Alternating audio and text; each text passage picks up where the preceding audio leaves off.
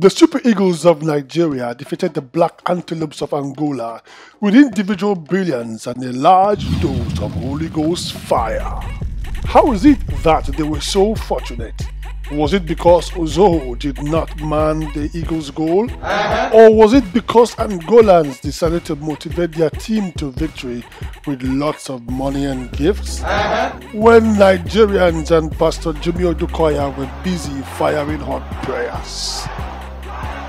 In this video, we will relive the moments of brilliance and moments of Holy Ghost fire. Do not go away.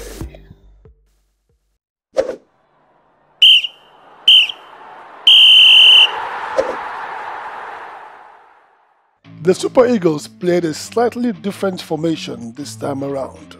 A 3-4-2-1 formation, with Victor Osimhen playing more of a lone striker. The Angolans, on the other hand, stuck to their offensive 4-3-3 formation, which they used to destroy Namibia. Gilberto still manning the right wing and giving Nigerians defenders a run for their money. This Angolan team were no underdogs or pushovers. Make no mistake about that. They matched the Super Eagles fire with fire. A couple of times they had to take the Holy Ghost fire to quench their fire. Now, let's look at those Holy Ghost fire moments. Moment number 1.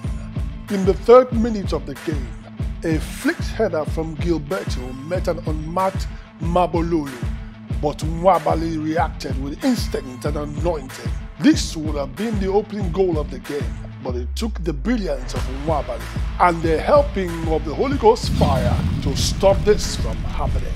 Nwabali did not only keep a clean sheet that night, but went on to break a 44-year-old AFCON record, which will be revealed later on in this video.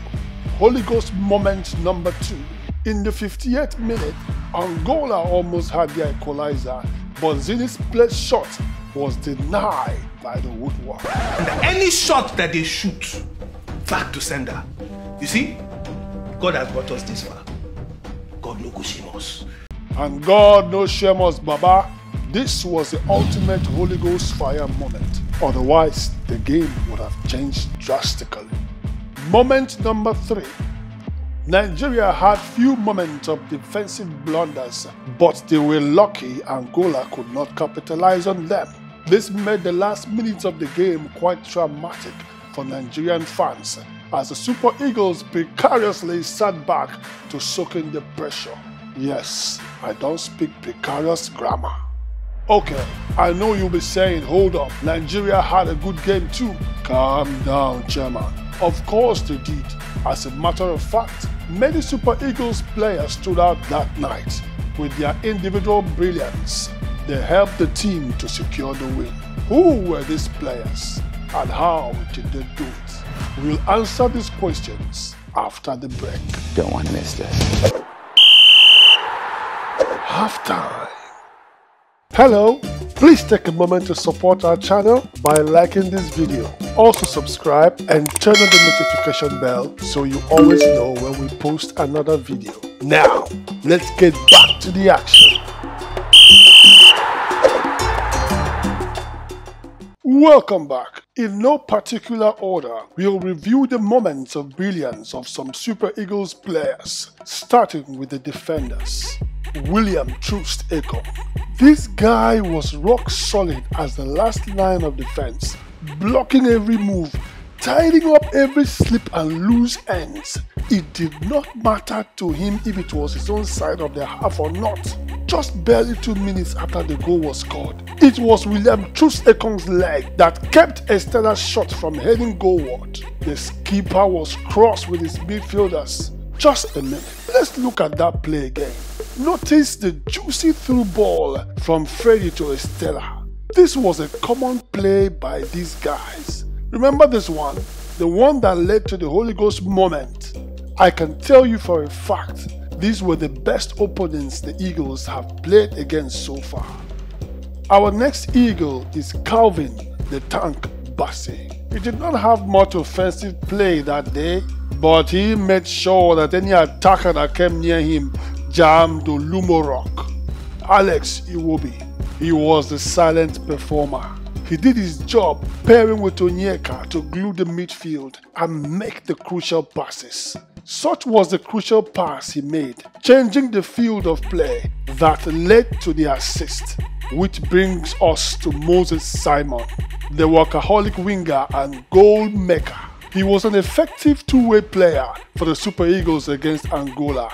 His individual brilliance made things difficult for the Palancas Negras. In the 41st minute, he gave joy to over 140 million people when he sliced through the Angolan defense to shoot a pass to Lookman, who blasted home the Eagles' only goal. And he eased the tension of a nation. Ademola Lookman, the goal scorer. Again, he failed to disappoint. The Atlanta goal poacher kept repeating the same feat for the Super Eagles, increasing his AFCON goal tally to 3. While defenders were venting their energy, marking out the star man Victor Osimhen, Lookman made them pay. The star man, Victor Osimhen, as usual, was the area of concentration for his opponent defenders. Yet they could not cage him. And in the 23rd minute, he showed them why he's the danger man. Good positioning by Signori. His strengthening presence in the Angolan defense gave the fans the anticipation of a goal.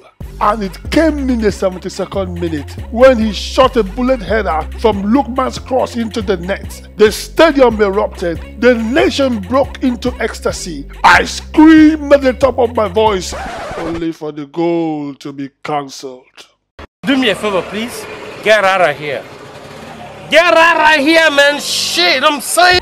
Once again, VAR denied Victor Osimhen. Speaking of denial, Stanley Nwabali was the man who denied the Angolan nation a second of celebration. His brilliant saves with a dose of Holy Ghost fire gave the Super Eagles another clean sheet, making it 4 in a row. Stanley Nwabali also broke a 44-year-old record for Super Eagles goalkeepers after keeping 4 clean sheets in a major tournament. The previous holders were Best Ogedengbe in 1980 and Aloyago in 1990, after both keepers kept 3 clean sheets respectively. And there you have it, friends. The Super Eagles showed dominance over the Palancas Negras with shots of players' brilliance and a large dose of Holy Ghost fire. It was not easy. How did you see the match? Let's rub minds in comments below. Thank you for watching. Please support our channel by liking this video. Also subscribe and turn on the notification button so you will know when we post another video.